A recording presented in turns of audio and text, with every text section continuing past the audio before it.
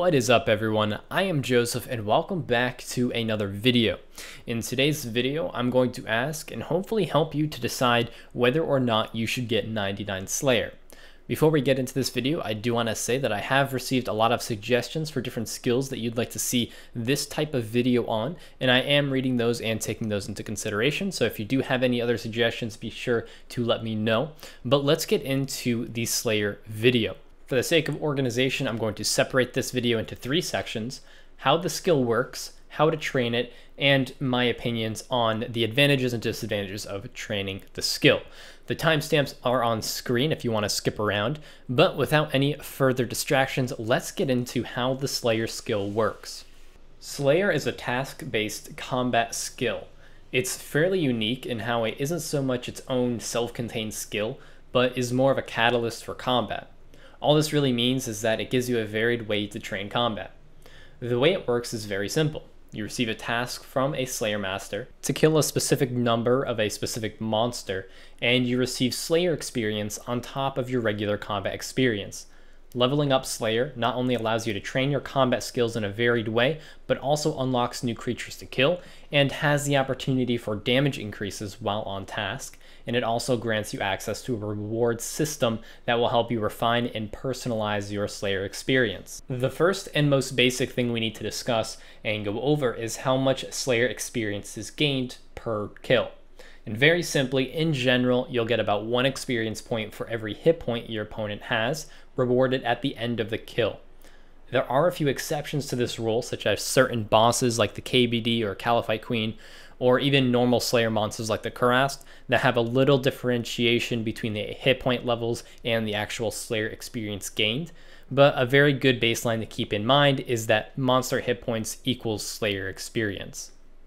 Another quick introductory topic to discuss is the idea of Slayer Masters. Slayer Masters are the NPCs that you can go to get assigned a Slayer task, and the master you can use depends generally on your combat level. Using better Slayer Masters or higher level Slayer Masters not only allows you to be assigned monsters that are more equal to your skill level, but it also allows you to kill monsters with better drops, and these tasks will also yield, in general, more Slayer points. And that brings us on to our next topic of Slayer points. Slayer points are the reward system for Slayer.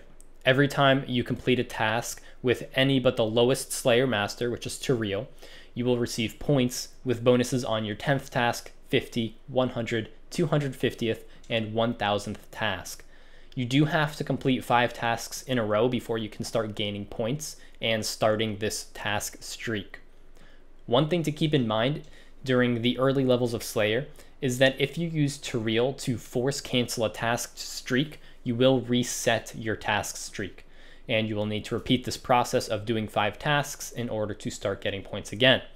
For example, if you have a task you really just cannot complete, you can go to Turiel mid-task, and as long as the task you have isn't one that he already assigns, he will give you a newer, easier one to complete.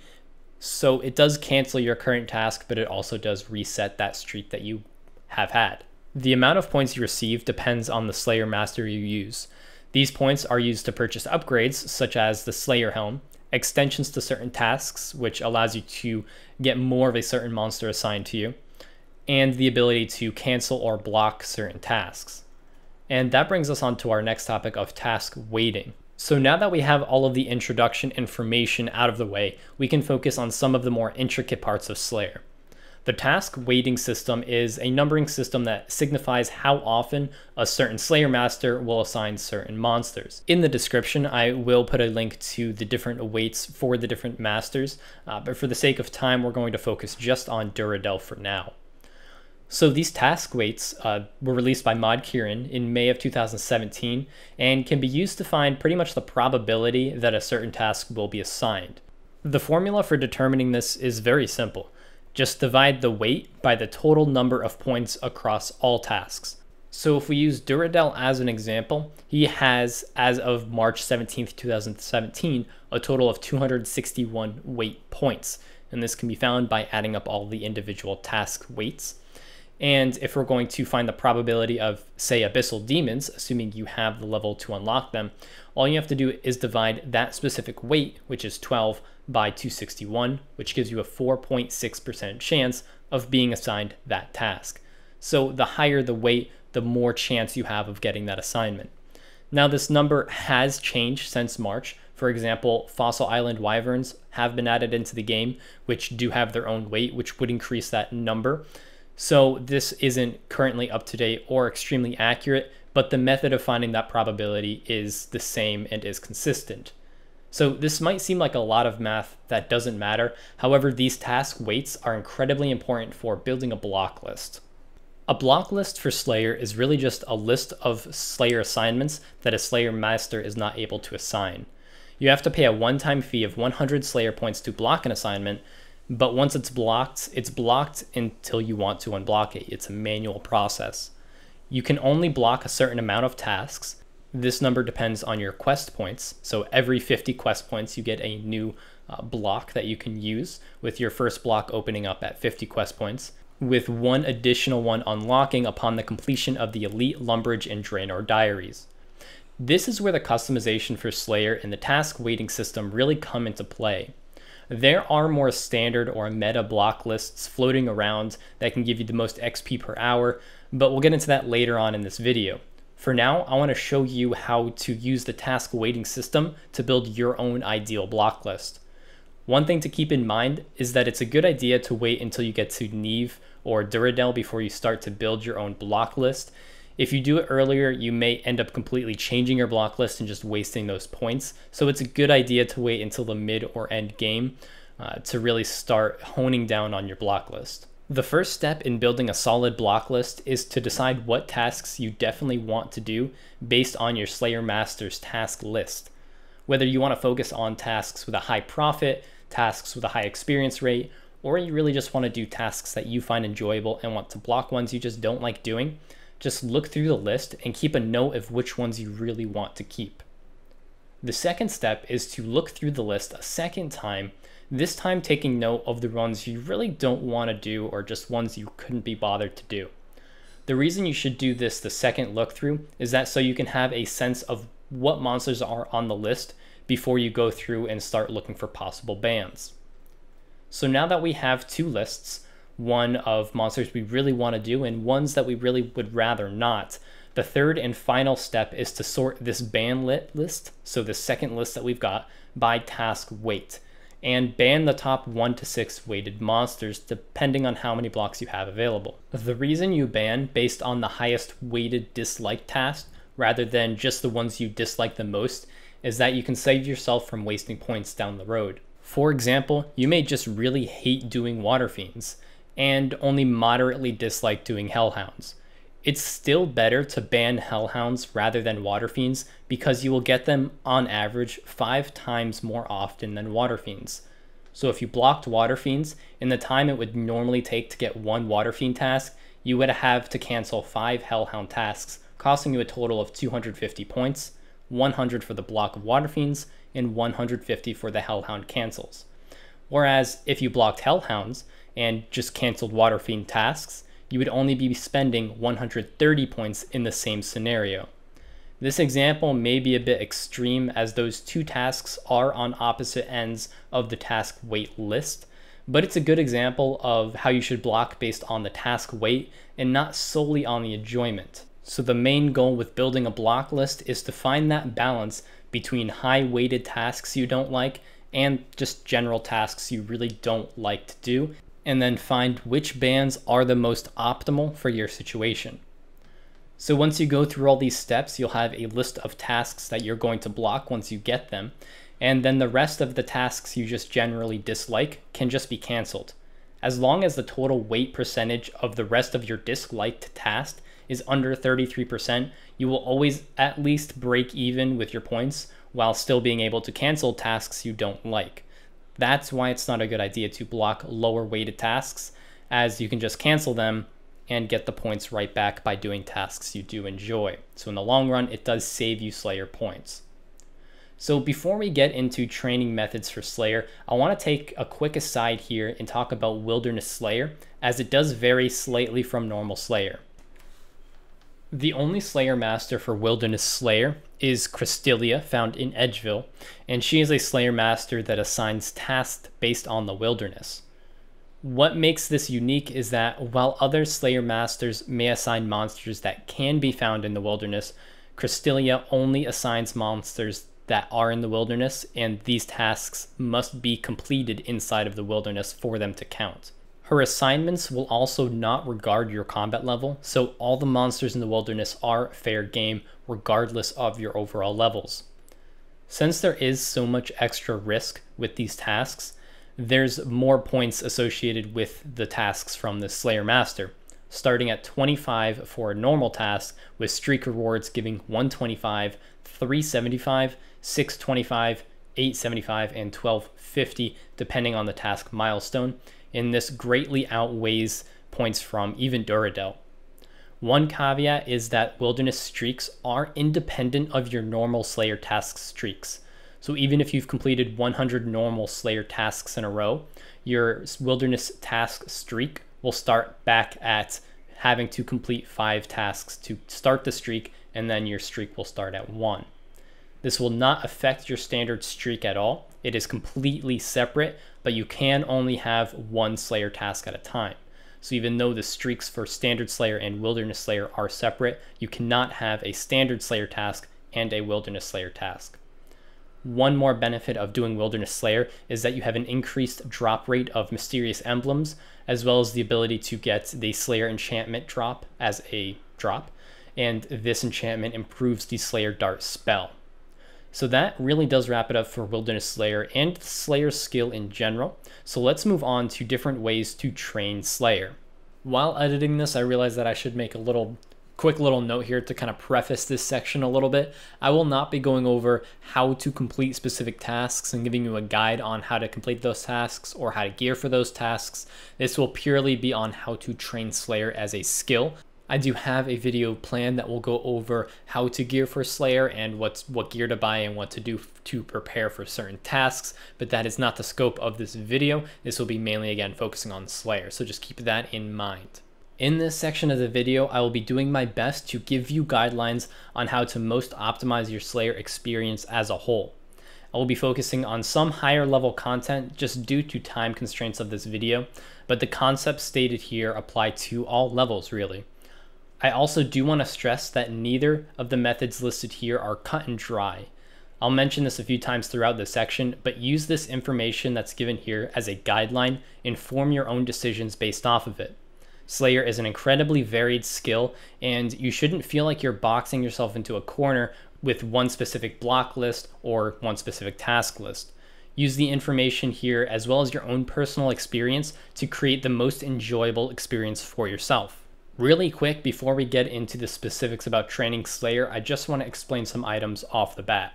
The first item is the Black Mask or the Slayer Helm, and this increases your melee accuracy by about 16.67%, your melee strength and accuracy, and if it is imbued, also increases your ranged and magic accuracy and strength, and when it's imbued, it will no longer have negative range and mage attack bonuses.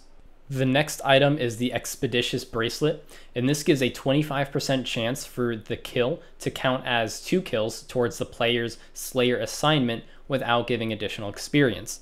So for example, if your task is Cal Fights, if you kill a Cal Fight while wearing this bracelet, you have a 25% chance for that 1 kill to count as 2. The last item I want to go over is the Bracelet of Slaughter. This item gives a 25% chance for the Slayer assignment kill to not count towards your Slayer assignment, but granting the appropriate Slayer experience. So in the same example, if you kill 1 Caliphite, there's a 25% chance for it to not decrease the amount of kills left. So the Bracelet of Slaughter is used to extend your tasks, while the Expeditious Bracelet is used to speed tasks up. So now that we've gone over those items, I want to take the next time to talk about 2 main methods of training Slayer. The one method being XP focused training and the other one GP focused training. These may not be the best terms for them, but I think they do get the point across. So I want to start with XP focused training. If you are trying to focus on getting the fastest experience per hour, there's a few things to keep in mind. First off, let's talk about which Slayer Master to use, and then the block list, and the last thing we'll talk about is which tasks are very important. I apologize if this is a little behind the cutting edge meta, but I will try to do my best to be as accurate as possible. The information I'm basing this off of is just what I've seen from higher level players, as well as data provided by those players. One example is God Tormentor, a player who has recently got 200 mil Slayer experience and set many daily, weekly, and monthly records for Slayer. I will be basing the next part of this video off of what I've seen data they've provided. So, Slayer Masters, let's talk about that. You can really use either Duradel or Neve, Steve. In the end, it doesn't really matter who you use. You can form block lists for either of these Slayer Masters to get very similar task lists. And since you'll be doing a set list of tasks, it doesn't make a huge difference in the current meta. However, there is some personal preference that goes into them, as you can adjust this list a little bit. But in general, I'll give data on both Slayer Masters. So let's talk about the block list. I will be listing this in order of importance and the block lists for both Duradel and for Steve. So the first and most important are Abyssal Demons, as they have the highest task weight. The next will be Black Demons for Neve, Steve, and Hellhounds for Duradel. Next will be Fire Giants and Cave Kraken. After that, Hellhounds for Neve, and then Black Demons for Duradel. Next will be Greater Demons for both, and the last will be Spiritual Creatures and then Gargoyles for Duradel. And this is based off of task weighting and then which tasks you really want to make sure you're doing in order to get the most XP per hour. These task lists, while they can be adjusted a little bit, will do the most good in getting rid of inefficient tasks. I do apologize for mixing up the name Neve and Steve a little bit. From now on, I will just use Neve for that Slayer Master. So the goal with this block list, again, is to just go through the task weight list and block the tasks with the highest weight that give the most undesirable experience. You should also not unlock any of the extra tasks, such as Lizardmen or Bosses or Tazar, as they have high weights and give low experience comparatively. So now let's talk about the important tasks and what you want to make sure you're doing in order to get the most XP per hour. So for the task list, it's separated into two different lists. One list you use the Bracelet of Slaughter for, and the other one you use the Expeditious Bracelet. Let's start off by the Slaughter Bracelet tasks. And these tasks consist of Smoke Devils, barraging them, barraging Necreals, barraging Dust Devils, and then Dagoneths and Calphites, using a cannon on those, of course. The tasks used an Expeditious Bracelet for are Trolls, Suquas, Bloodvels, and Dark Beasts, and especially Dark Beasts if you're using Duradel, as it has a higher weighting for Dark Beasts compared to Neve. So you want to cannon all the possible tasks and really cancel anything else. The idea here is to use the Slaughter Bracelet with the really high XP per hour tasks and the Expeditious Bracelet with the ones on the lower side. Something to note is that you can switch tasks between the two groups. Some tasks that are more expensive, such as Dagoneths or Calphites, and you can move those from the Slaughter Bracelet bucket to the Expeditious one to save some money without really losing too much experience. Again, Slayer comes down to how you want to play, so use what I've said here as a guideline to base your own personal decisions off of if you want to lean more towards the experience-heavy side of Slayer. But that does wrap up our XP-focused Slayer methods. So let's move on to the GP focus on how to get the most gold out of your Slayer. So this list will be a little less precise, as there's much more room for variation. Actually, on that note, instead of going through specific block lists, I just want to state what tasks are decent for profit, and you can use that information however you seem fit. So I'm just going to go down a list here. Kurasks, Gargoyles, Brutal Black Dragons, Wyverns, Kraken, and bossing in general, and not just boss tasks, but also replacements, such as doing Dagoneth Kings for Dagoneths, Caliphite Queen for the Caliphite tasks, or Cerberus for Hellhounds, Demonic Gorillas for your Black Demon tasks, as well as KBD for your Black Dragon tasks. So that's kind of what I mean by replacement. When you can do bosses instead of normal Slayer monsters, doing those will yield generally more profit. So while some of these tasks may be more GP per hour than others, and while the actual GP per hour may depend on the market, all of them generally yield profit while slaying. You can also see how almost all of these tasks that are highly profitable are not ones that are really good for getting the most experience per hour possible. However, that doesn't mean that they aren't worth doing. The main thing I want to stress with this part of the video is that Slayer is such an open-ended skill, and you should never slay based on a set list of tasks. My suggestion is that you use the information here as nothing more than a guideline to shape your own block and task list. Personally, I mix the two, get a little bit of tasks from the GP per hour bucket, a few tasks from the XP focused bucket, and make a list that I find enjoyable, so I'm never bored or I never feel like I'm grinding Slayer. It's always something new, it's always something varied, and it's always something I enjoy. So that does wrap up the training method part of this video. Again, we didn't go step by step or level by level, as that's not my goal. My goal is to really give you ideas on how you can effectively and enjoyably train Slayer, especially at those higher levels where you'll spend the most amount of your time. But that is it for this part of the video, so we'll go on to the last section, which is really, should you get 99? So this part of the video, I'm going to be a little bit more relaxed and just give you my opinion, and I hope you'll be able to formulate your own opinion based off of this. But let's get into, I guess, some advantages and disadvantages of training Slayer. So really, main advantages are profit. You get quite a bit of profit if you decide to go that route, and you also get varied experience no matter which route you choose. You get not only your Slayer experience, but also combat in terms of melee, mage, and range, depending on which tasks you do. And overall, you get quite a bit of experience, and you get to do some varied content. Slayer is one of the most varied skills in terms of where you get to train and what you get to do.